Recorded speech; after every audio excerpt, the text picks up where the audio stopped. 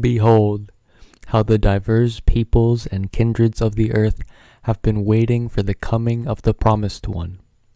No sooner had he, who is the Son of Truth, been made manifest than, lo, all turned away from him, except them who God was pleased to guide.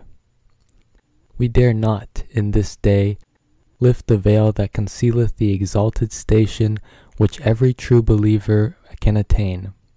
For the joy which such a revelation must provoke might well cause a few to faint away and die.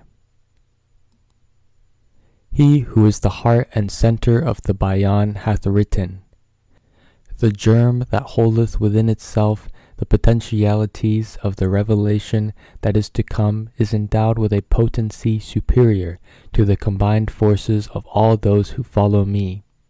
And again he saith, "Of all the tributes I have paid to him who is to come after me, the greatest is this, my written confession, that no words of mine can adequately describe him, nor can any reference to him in my book, the Bayan, do justice to his cause.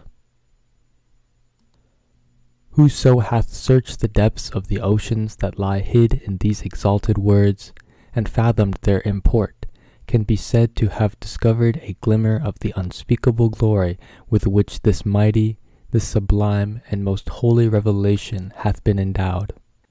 From the excellence of so great a revelation, the honor with which its faithful followers must needs be invested can be well imagined.